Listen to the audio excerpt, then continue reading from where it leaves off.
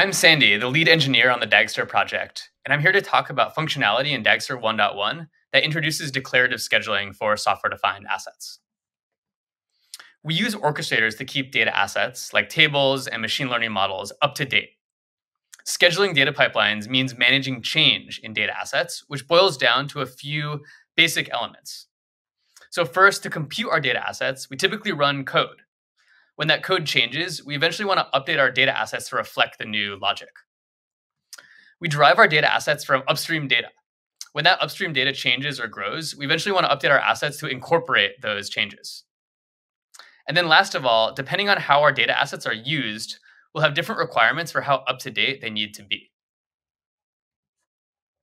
Most orchestration tools don't think in these terms. They instead require thinking in imperative workflows, sequences of tasks that run together on fixed schedules. Because it's divorced from the elements of managing change in data assets that we just ran through, this imperative workflow model has some big frictions. First of all, it makes it awkward to express what should happen in some fairly common situations. For example, if some tables are hourly and others are daily, but those tables have shared dependencies, it's difficult to construct a set of DAGs and schedules that run in the right order and don't duplicate work. Second, every time you add an asset, you have to find a DAG to put it in to get it scheduled. Then you have to worry about whether DAGs are getting too large and unwieldy or too small and fragmented. And last, you get alerted when your task fails, not when your data is out of date, which is often what you actually care about. If the system can retry and self-correct before the deadline, then nobody needs to get paged. Dagster 1.1 helps move beyond workflow-based scheduling by introducing a set of features that enable scheduling data pipelines in a declarative and asset-focused way. I'm going to take a deep dive into a few of these to give a taste of what this looks like. One of these features is freshness policies. You can now construct policies that specify how up-to-date you expect your assets to be, and then use those policies for monitoring, alerting, and scheduling. To understand how this works, let's look at a simple graph of data assets. This is a base table of events that we pull into our data warehouse from our app database, and these are two tables that summarize it for different business users. We want this first summary table to be pretty up-to-date. Events are constantly streaming into our production database, and we want them to be pulled into our data warehouse and represented in this table within 5 minutes of when they arrive in production. The second summary table is more expensive to compute, and we only actually care about looking at it once per day, which is at a team check-in meeting that happens at 9 a.m. So we set freshness policies on these assets. And the way that we do that is in code. So here's where we've defined our assets, and you can see the 5-minute freshness policy on this one, and the 9 a.m. freshness policy on this other one. When we look at these assets in Dagit, we can find out whether they're in violation of their freshness policies. So this login summary asset is violating its freshness policy. It's 5 minutes late because the last time we rematerialized it was 10 minutes ago. So it's not incorporating all the data that we expect it to. But the daily one isn't.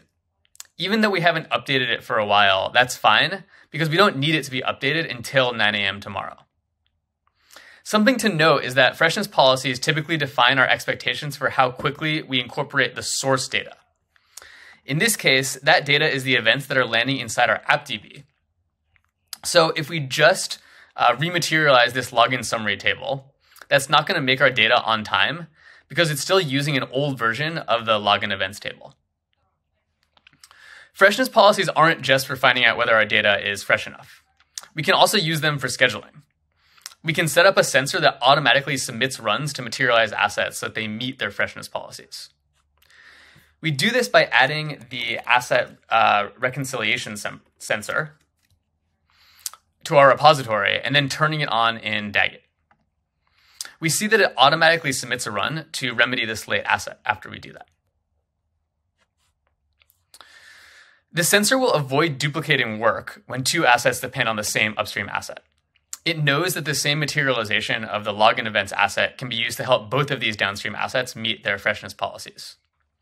Achieving the same outcome without freshness-based scheduling would require a complex pyramid of jobs, schedules, and sensors. With freshness-based scheduling, we just tell Dagster how fresh we want our data to be, and it handles the rest.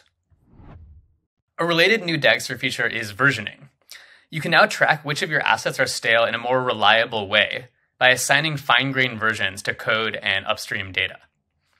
To understand how this works, let's look at a small graph of assets. We've materialized all these assets recently, so they're all up to date. We'd like to make a change to the code that generates this middle asset. Maybe we're fixing a bug that's causing it to be missing some records. So here's the code, and here's our change. Something you'll notice here, which is new, is that we've assigned code versions to all of the assets in our graph. The code version represents the version of the function that computes the asset from its dependencies. If that function changes, we'd expect the contents of the asset to change as well. And so because we've changed our function in this case, we're also going to bump the code version to reflect that it changed. Then we can go into our web UI and reload our definitions. You can see now that these two assets are marked as stale. The asset that we bumped the version on is marked as stale, and any assets downstream are also marked as stale because their contents would also change if they were rematerialized. We can remedy the fact that they're stale by kicking off a run that materializes only all of the stale assets. Changing code isn't the only way that assets can become stale. Source data can also change. If we use Dagster's source assets to represent upstream data that our pipeline depends on, we can use versions to track when that upstream data changes. So in this asset graph, we have a single source asset that corresponds to a file on our file system.